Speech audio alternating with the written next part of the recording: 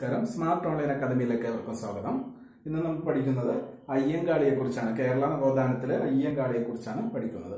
അപ്പൊ അയ്യങ്കാളി ജനിച്ചത് എന്നാണെന്ന് വെച്ചാൽ 1863 ആഗസ്റ്റ് 28-നാണ് അയ്യങ്കാളി ജനിച്ചത്. 1863 ആഗസ്റ്റ് 28-നാണ് അയ്യങ്കാളി ജനിച്ചത്. അദ്ദേഹത്തിന്റെ അച്ഛന്റെ പേര് അയ്യൻ എന്നും അമ്മയുടെ പേര് മാല എന്നുമായിരുന്നു. അയ്യനും മാലയും. അയ്യൻ മാല മാതാപിതാക്കളും.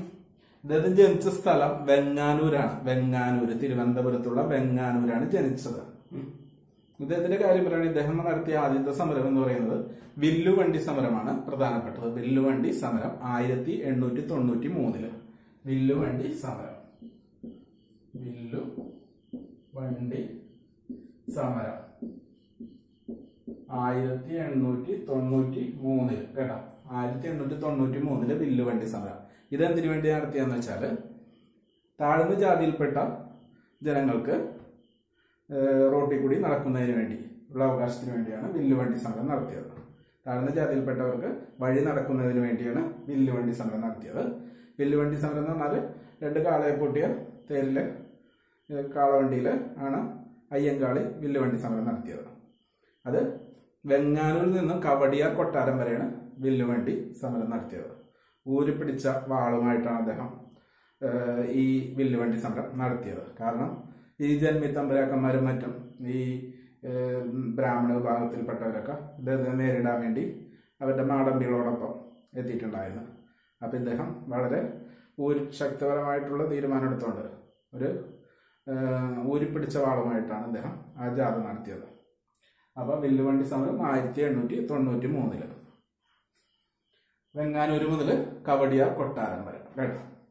പിന്നെ 1905 അദ്ദേഹം കുടിപ്പള്ളിക്കൂടം സ്ഥാപിച്ചു. അതായത് വിദ്യാലയങ്ങൾ സ്ഥാപിച്ചു അദ്ദേഹം. 1905 അദ്ദേഹം കുടിപ്പള്ളിക്കൂടം സ്ഥാപിച്ചു, അല്ലെങ്കിൽ വിദ്യാലയം സ്ഥാപിച്ചു.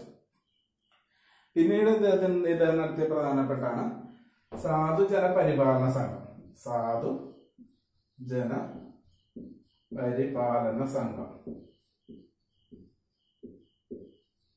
സാധുജന പരിപാലന സംഘം എന്ന് പറയുന്നത് 1905-ലാണെന്നും 1907-ലാണെന്നും പറയുന്നുണ്ട് രൂപീകരിച്ചത്. അപ്പൊ സാധുജന പരിപാലന സംഘം രൂപീകരിച്ചത് അയ്യങ്കാളിയാണെന്ന് പഠിച്ചു വെച്ചാൽ മതി കേട്ടോ.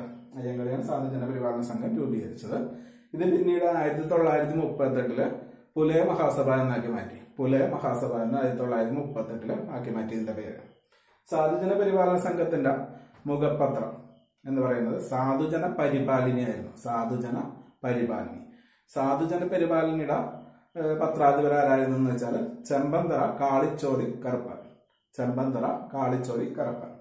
അപ്പൊ പരിപാലന ഉണ്ടായിരുന്ന അതിൻ്റെതാണ് ചെമ്പന്തറ കാളി ചോതി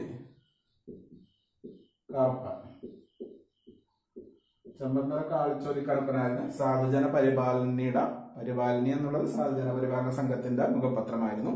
ഈ സാധുജന പരിപാലനയുടെ പത്രാധിപരായിരുന്നു ചെമ്പന്തറ കാളിച്ചോതി കറുപ്പൻ. അപ്പൊ സാധുജന പരിപാലന സംഘവുമായിട്ട് ബന്ധപ്പെട്ട അത്രയാണ്. 1905-ലാണെന്ന് പറയുന്നത് 1907-ലാണെന്ന് പറയുന്നുണ്ട്. 1905 അദ്ദേഹം കുടിപ്പള്ളിക്കൂടം സ്ഥാപിച്ചിട്ടുണ്ട്. കുടിപ്പള്ളിക്കൂടം. ഓക്കെ. പിന്നെ ഇദ്ദേഹത്തിന് പറയാനുള്ള 1900 ഇതൊക്കെ ഇങ്ങനെ അദ്ദേഹം ഓരോ സമരങ്ങളൊക്കെ നയിച്ച അദ്ദേഹം ജനങ്ങളിലോട്ട് ഇറങ്ങിച്ചല്ലാണ്. അപ്പൊ ആ സമയത്ത് 1911 അദ്ദേഹത്തിന് ശ്രീമൂലം പ്രജാസഭയില് അദ്ദേഹത്തിനെ എടുത്ത് ശ്രീമൂലം പ്രജാസഭയിലോട്ട് അദ്ദേഹത്തിന് അംഗത്വമെടുത്ത്. അതായത് ശ്രീമൂലം പ്രജാസഭയിൽ അദ്ദേഹത്തിനെ കൂടി ചേർത്ത് രാജാവ്. ശ്രീമൂലം പ്രജാസഭയിൽ 1914 ശ്രീമൂലം പ്രജാസഭ അംഗമായി. ശ്രീമൂലം പ്രജാസഭ എന്ന് പറഞ്ഞാല് രാജാവിന്റെ ഭരിക്കുന്നതിന് വേണ്ടി വേണ്ട കാര്യങ്ങൾ ചെയ്തു കൊടുക്കുന്ന പ്രജകളുടെ സഭയാണ്. ഓക്കെ. അതിൽ 1911 അയ്യങ്കാളിയെയും ഉൾപ്പെടുത്തി. പിന്നെ ഇദ്ദേഹം ചെയ്ത മറ്റൊരു കാര്യമാണ്, അതിനുമ്പ് വേറൊരു കാര്യം പറയേണ്ട, 1914 ഈ ശ്രീമൂലം രാജാവ് തന്നെ 1914 താഴ്ന്ന ജാതിയിൽപ്പെട്ട കുട്ടികളെ സർക്കാർ വിദ്യാലയങ്ങളിൽ കയറ്റണം എന്ന് പറഞ്ഞുകൊണ്ട് ഒരു ഉത്തരവിറക്കി, ഒരു ഓർഡർ ഇറക്കി. 1914 താഴ്ന്ന ജാതിയിൽപ്പെട്ട കുട്ടികളെ സർക്കാർ വിദ്യാലയങ്ങളിൽ ചേർക്കണമെന്ന്. ഒരു ഉത്തരവിറക്കി 1914 ശ്രീമൂലം രാജാവാണ്. ശ്രീമൂലം തിരുനാൾ രാജാവ്. എന്നാൽ ഈ ഒരു ഇതിന് അവിടെ ആ സമയത്ത് ബ്രാഹ്മണ നായർ വിഭാഗങ്ങൾ സപ്പോർട്ട് ചെയ്തില്ല. എന്നാൽ അയ്യങ്കാളി പഞ്ചമി എന്ന് പറയുന്ന ഒരു വിദ്യാർത്ഥിയായിട്ട് ഒരു സ്കൂളിൽ കയറ്റാൻ നോക്കി, വിദ്യാലയത്തിൽ കയറാൻ നോക്കി, സമ്മതിച്ചില്ല. അവര് ആ ജന്മിത്തമ്പരാക്കന്മാർ എന്ത് ചെയ്തെന്ന് വെച്ചാൽ ആ വിദ്യാലയം മൊത്തം കത്തിച്ചു കളഞ്ഞു. എന്നിട്ട് അയ്യങ്കാളിയുടെ തലയിൽ വെച്ചെടുത്തത്. അതിനുശേഷം ആ പ്രദേശത്തുള്ള ദളിത് വിഭാഗങ്ങളുടെ വീടുകളെല്ലാം ആക്രമിച്ച് നശിപ്പിച്ചു. എല്ലാം ലഹളയില് നശിപ്പിച്ചവർ. അപ്പൊ അതിന്റെ ഭാഗമായിട്ട് അയ്യങ്കാളി എന്ത് ചെയ്തെന്ന് വെച്ചാൽ 1 വർഷം നീണ്ടു നിൽക്കുന്ന കർഷക സമരത്തിന് തുടക്കമിട്ടു. കർഷക സമരം അത് 1915 കേട്ടോ. 1915 കർഷക സമരം. കർഷക സമരം അല്ലെങ്കിൽ 90-ാം ആണ്ട് സമരം എന്ന് പറയപ്പെടുന്നു. മലയാള വർഷം അതായത് കൊല്ലവർഷം 1990-ലാണ് ഈ ഇത് നടന്നത്. അതെങ്ങനെയാണ് നോക്കുന്നതെന്ന് വെച്ചാൽ മലയാള വർഷം ആരംഭിച്ചാണ് 825. 1990-ലാണ് ഇത് നടന്നത്. 1990. ഓക്കെ. അപ്പൊ 825 1990 കൂട്ടിയാൽ മതി. 5, 2, 1, 11, 9. 1915-ലാണ് നടന്നത്. ഓക്കെ. 825-ലാണ് ആരംഭിച്ചത് AD. ഓക്കെ. 1990-ലാണ് നടന്നത്. 1915-ലാണ് നടന്നത്. 1990 മലയാള വർഷം അവസാനത്തിൽ 90 ഉള്ളതുകൊണ്ടാണ് 90-ാം ആണ്ട് ലഹള എന്നറിയപ്പെടുന്നത്. 90-ാം ആണ്ട് ലഹള എന്നറിയപ്പെടുന്നത്. ഈ 90-ാം ആണ്ട് ലഹളയിൽ ആദ്യത്തെ സംഘടിതമായിട്ടുള്ള കർഷക സമരമാണ് 90-ാം ആണ്ട് സമരം അല്ലെങ്കിൽ കർഷക സമരം എന്നറിയപ്പെടുന്നത്. ഞങ്ങളുടെ കുട്ടികളെ നിങ്ങൾ വിദ്യാലയത്തിൽ കയറ്റിയില്ലെങ്കിൽ ഈ കണ്ണായ പാഠം മുഴുവൻ മുട്ടിപ്പുല്ല് കുരിപ്പിക്കും എന്ന് പറഞ്ഞത് അയ്യങ്കാളിയാണ്. അപ്പൊ 1915 തന്നെ പിന്നെ വേറൊരു സമരം കൂടി നടന്നിട്ടുണ്ട്. അത് പെരിനാട് ലഹള. 1915 തന്നെ പെരിനാട് ലഹള. ഇത് കൊല്ലം ജില്ലയിലെ പെരിനാട് നടന്ന ലഹളയാണ്. അയ്യങ്കാളിയാണ് നേതൃത്വം കൊടുത്തത്. കല്ലുമാല സമരം എന്നും അറിയപ്പെടുന്നു. പെരിനാടിന്റെ ലഹള കല്ലുമാല സമരം എന്നും പെരിനാട് ലഹള അറിയപ്പെടുന്നു. അപ്പൊ അയ്യങ്കാളിയുടെ പ്രധാനപ്പെട്ട കാര്യങ്ങൾ ഇതൊക്കെയാണ്. പിന്നെ അതിനുശേഷം അയ്യങ്കാളി 1941-ലാണ് മരിക്കുന്നത്. 1941-ലാണ് മരിക്കുന്നത്. 1941. അയ്യങ്കാളിയുടെ സ്മാരകം സ്ഥിതി ചെയ്യുന്നത് ചിത്രകൂടം വെങ്ങാനൂരുള്ള ചിത്രകൂടം എന്ന് പറയുന്ന സ്ഥലത്താണ്. പിന്നെ അയ്യങ്കാളിയെ പുലയ രാജ എന്ന പേരിൽ അറിയപ്പെട്ട അയ്യങ്കാളിയെ പുലയരുടെ രാജാവ് എന്ന് വിശേഷിപ്പിച്ചത് ഇന്ദിരാഗാന്ധിയാണ് പുലയരുടെ രാജാവ് എന്ന് വിശേഷിപ്പിച്ചത്. ഇന്ദിരാഗാന്ധിയാണ് പുലയരുടെ രാജാവ് എന്ന് വിശേഷിപ്പിച്ചത്. ഇന്ത്യയുടെ മഹാനായ പുത്രൻ എന്നും വിശേഷിപ്പിച്ചത് ഇന്ദിരാഗാന്ധി തന്നെയാണ്. അയ്യങ്കാളിനെ ഇന്ത്യയുടെ മഹാനായ പുത്രൻ എന്ന് വിശേഷിപ്പിച്ചത് ഇന്ദിരാഗാന്ധിയാണ്. ഈ അയ്യങ്കാളിയുടെ പ്രതിമ അനാച്ഛാദനം ചെയ്തത് ഇന്ദിരാഗാന്ധിയാണ് തിരുവനന്തപുരത്ത്. ഗാന്ധിജി 1937 അയ്യങ്കാളിനെ കാണുകയുണ്ടായി. ഗാന്ധിജി 1937 ഗാന്ധിജി അയ്യങ്കാളിയെ കാണുകയുണ്ടായി. ഞാനിതാ പുലേ ശിവനെ പ്രതിഷ്ഠിക്കുന്നു എന്ന് പറഞ്ഞത് അയ്യങ്കാളിയാണ്. ഞാനിതാ ഈഴവ ശിവനെ എന്ന് പ്രതിഷ്ഠിക്കുന്നു എന്ന് പറഞ്ഞത് ആരാണ്? ശ്രീനാരായണ ഗുരുവാണ് അല്ലെ. അവ അയ്യങ്കാളിയുടെ പ്രധാനപ്പെട്ട കാര്യങ്ങളാണ്. പിന്നെ അയ്യങ്കാളി സ്റ്റാമ്പിൽ പ്രത്യക്ഷപ്പെട്ടിട്ടുണ്ട്. 2002-ലാണ് സ്റ്റാമ്പിൽ വന്നത് കേട്ടോ.